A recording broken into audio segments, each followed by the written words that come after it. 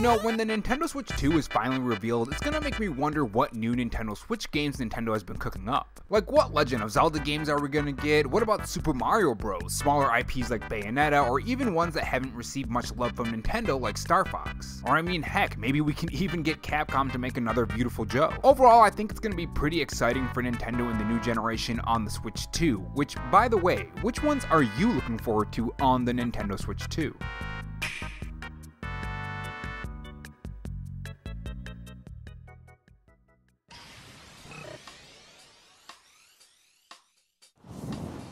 Hey guys, it's Rob here, and welcome back to the Robo-Chan Show, where we take the gaming news format that channels like Spawnwood or Arlo do, add a dash of animation and some cool editing on top to bring you your gaming news, leaks, and rumors in a fresh new way. If you're new here and want to be kept up on everything gaming, make sure you subscribe to the channel and leave a like if you enjoy the video and dislike if not.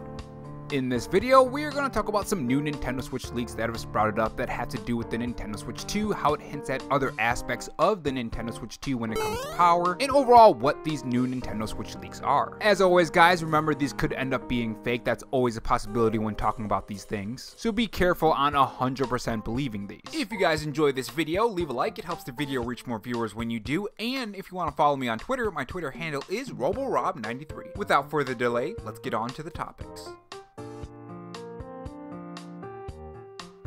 So the Nintendo Switch 2 rumors, leaks, and updates are starting to flood the internet once again, and at this point I don't think it's gonna stop, specifically because every day we get closer and closer to the Nintendo Switch 2 reveal, more and more are gonna appear. So make sure you have that bell on so you can get updated on those on my channel. And to be honest, I think once that floodgate opens, when the Nintendo Switch 2 reveal date happens and we see what this device is, I think the rumors, leaks, and updates are gonna ramp up even more, which for people who enjoy talking and listening to this kind of thing is really great. Now, the Nintendo Switch 2 has been doing really great these past 8 years with Tears of the Kingdom and Breath of the Wild. Then you have Super Mario Odyssey, Bayonetta 3 was pretty good, a remaster of A Thousand Year Door, Super Mario RPG, Mario Wonder was pretty fantastic as well, and there were just so many other great Nintendo Switch games. And we have been having a blast on the Nintendo Switch, but now I think the wait is here for the Nintendo Switch 2, and I think we are all ready for the Nintendo Switch 2. The time when this reveal is going to happen for the system to give us access to the details. Some details that may have been leaked according to this recent leak. And this leak may give us hints on how powerful the Nintendo Switch 2 is, what kind of form factor it's going to be, and just overall some details of the Nintendo Switch 2. One thing that I think a lot of people are wondering is how powerful is the Nintendo Switch 2 going to be, right? There are rumors that it's 4K, it has DLSS, and a couple other things here and there. And even if it isn't 4K, we can pretty much guess that it's going to be more powerful than the current Nintendo Switch in some way, shape, or form, right? I mean, I would assume so. There has to be a reason to upgrade over the current Nintendo Switches, otherwise there's just no point. And one of those points might be specifically when it comes to the cooling system, according to this new Nintendo Switch leak on FamiBoard. Quote, customs data from June 2024 mentions that there is a fan inside of the dock. They also have other details as well. Customs data from June 2024 mentions a 60-watt AC adapter from Delta Electronics/Energy, the supplier of Nintendo Switch's family AC adapter, which supports USB power delivery. Now these two things in mind, the AC adapter and the fan, got me to wondering why you would need these or how they would play into the Nintendo Switch more specifically.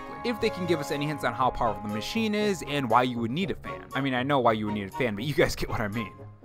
So I did some searching to see if this could indicate the power of the Nintendo Switch, and here's what I found. On the PC side of things, when you have a higher end PC or just a more powerful PC, your PC needs a higher wattage power supply. What this tells us about the Nintendo Switch 2 having a fan inside of its dock could lead us to the conclusion that the Nintendo Switch 2 is a pretty big bump over the original Nintendo Switch if it needs a 60-watt adapter and also a fan in the dock. Keep in mind, the original Nintendo Switch doesn't have a fan in the dock, and the supply adapter for it itself is a mere 18 watts. Though keep in mind that the Nintendo Switch can accept higher wattage when it comes to different power adapters, up to 39 watts. Which makes a lot of sense. The original Nintendo Switch isn't really the most powerful machine around, so you don't really need too much of a high wattage when it comes to your power supply. Now, a website that goes by the name Anon Tech did some testing on the original Nintendo Switch, and this is what they found when it comes to power consumption. After letting the Switch discharge, the power numbers of operating the Switch while it's turned on and charging are not not all too different from earlier when the console was docked. With the brightness at maximum, to give us the Switch's maximum power draw undocked, the Switch draws 16.1 watts in this scenario. Throwing on the Joy-Cons adds another 1.6 watts, bringing the total to 17.7 watts. This is a single highest power draw that I recorded, and it's interesting to note that this still is a hair under 18 watt limit on the dock, indicating just how accurate the value is. Finally, sleeping the Switch to let it charge is identical to its power consumption while docked. The Switch will draw 9.8 watts to charge itself and 12.1 watts with the Joy-Cons attached. Turning the Switch's power off entirely does change the charging rate a bit, but not significantly. It goes from 9.8 watts to 10.6 watts. Now keep in mind, the charger in the Nintendo Switch that comes with the original Nintendo Switch is 18 watts. If it is coming with a 60 watt charger, that's a pretty significant jump over the one that comes with the original Nintendo Switch.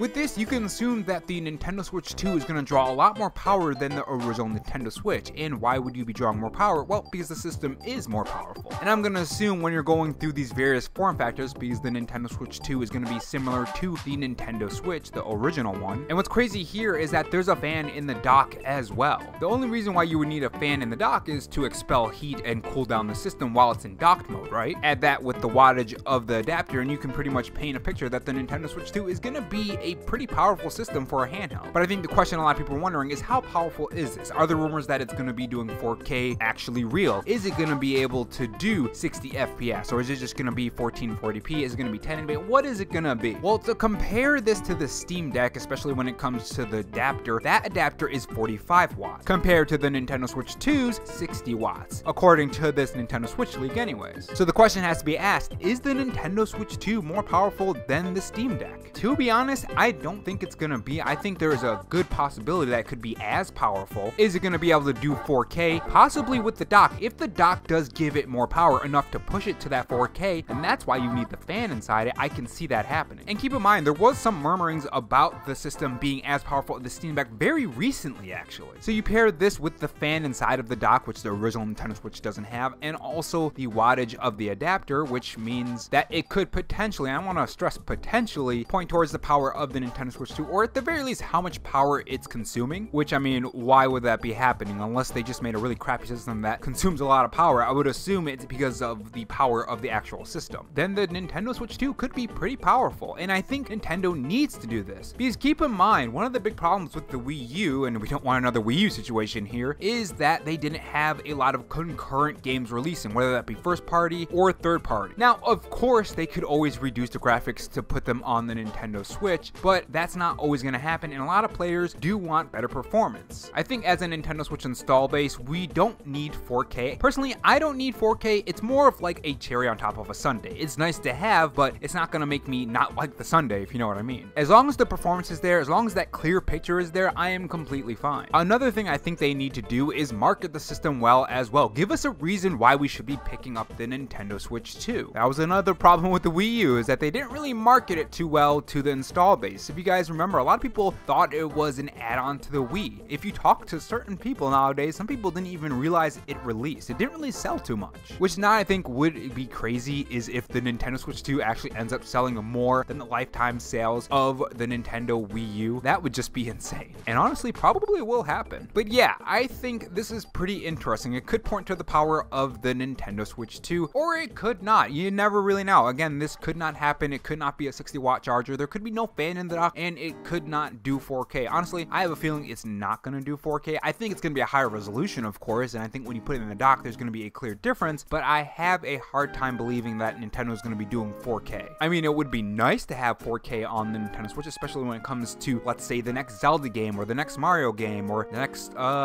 Beautiful Joe game. I mean, I would really like a new Beautiful Joe. That's not Nintendo. I just want a Beautiful Joe game. Maybe Game Freak can get their act together and make their resolutions not look like they're back on the PS1. When pigs fly, right? But overall, very interesting stuff. Make sure you guys tell me your thoughts in the comment section below. Do you want a 4K Nintendo Switch? Would you buy a 4K Nintendo Switch? And if it is 4K, how much are you willing to pay for that? Let me know in the comment section below, and I will see you guys in the next video. Take care. And if not, on your way out, make sure you subscribe for more videos and also have that notification bell on. And if you want to support the channel in any other way, there is my Patreon and Twitter account in the pinned comment if you're interested in those. Oh, and also have this donut if you're still sticking around for me rambling. Thanks for watching, guys, and remember, stay safe, stay charged, and have a good one.